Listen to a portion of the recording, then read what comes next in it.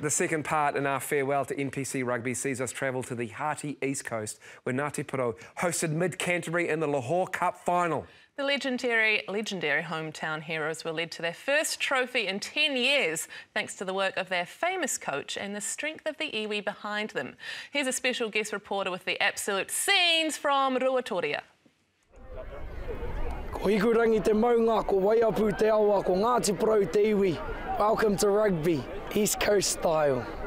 And East Coast, Lahore Cup champions in 2022. Tell us how it feels. Oh, straight Mickey. This is like the mickiest feeling ever, to play in front of our iwi and to get the W and to be on the hoiho, feeling Mickey at the moment.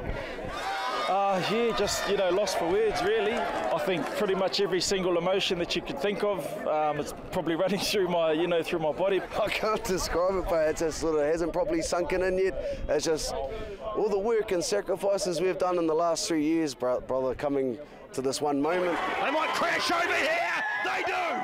Like we came down here with a mission, to do it for our whānau and the iwi, and sort of been to like the international, super, NPC, but man, nothing beats this. I'm not sure if you know, but the gas prices are high across the country, so this is how I get around the coast.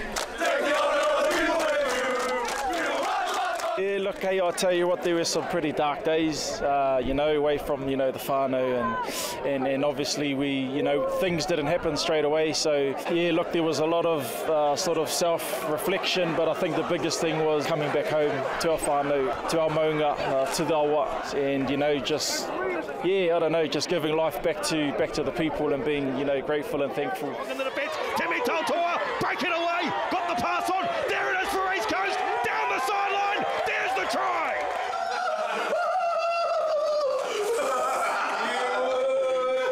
Cuzzy, this is for Crowd Goes Wild actually, and I know Wairangi will be watching.